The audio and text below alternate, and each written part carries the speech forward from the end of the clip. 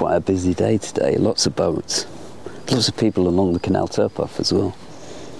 Walking the dogs, cycling, like my friend Stuart earlier on that passed me.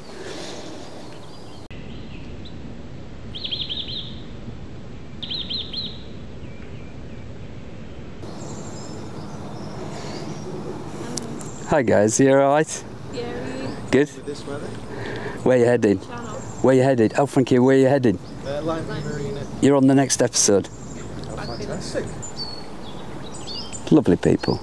You find that the majority of the boaters on the canal are very friendly. There's a great community down here on the canal. The pride of York, this boat. I'm from Yorkshire, and York is a beautiful city.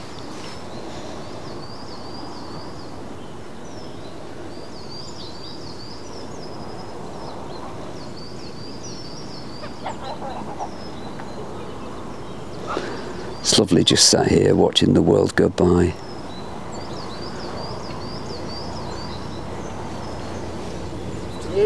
Hello.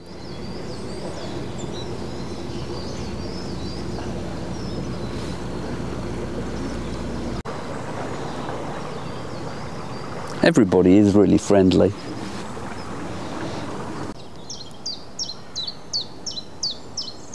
It's not that hard really to be in the present moment, especially if you're out here in nature like me. But you can do it even in a busy space where there's noise, you know.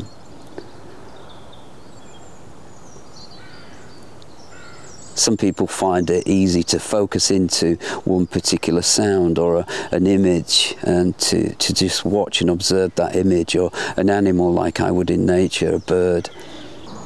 You'll have done it maybe before when you've focused in on something beautiful. You've been on top of a hill and you're looking at that landscape.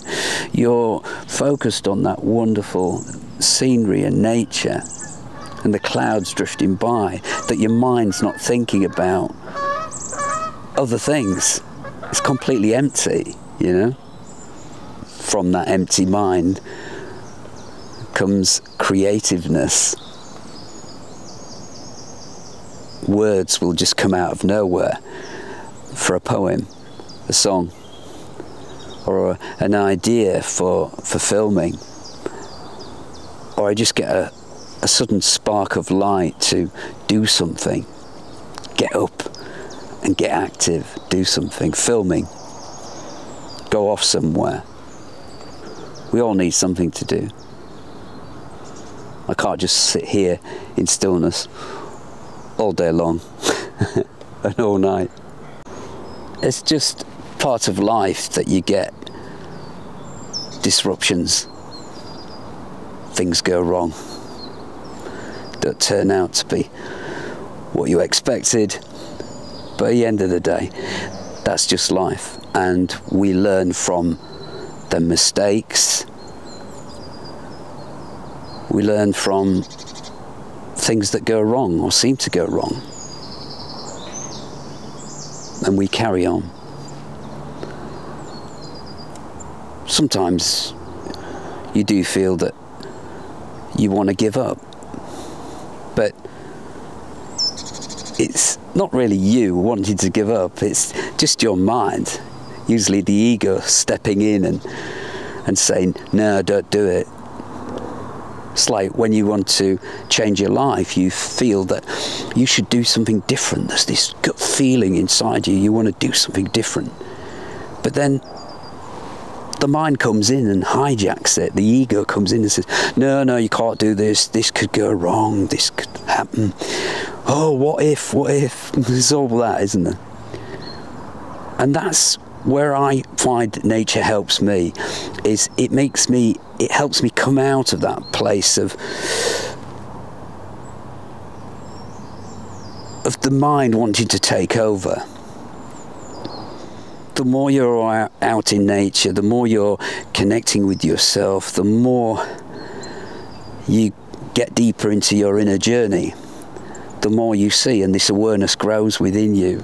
And so when this mind starts coming in and starts saying, oh, this could happen, all this could happen, you actually see it straight away. It's like you're a different person. You're looking down at yourself and hearing yourself talk, and then you go, why did I say that? What was that about?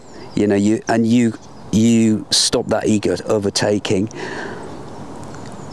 because it is always, that fear is always wants to stop you doing something. There's always fear wants to stop you going somewhere. Or fear is created by somebody else to stop you doing something.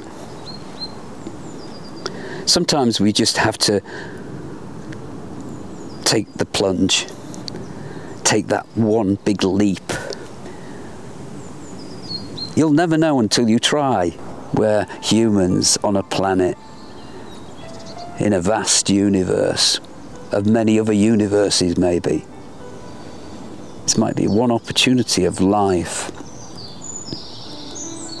And so you got to make the most of living, you know.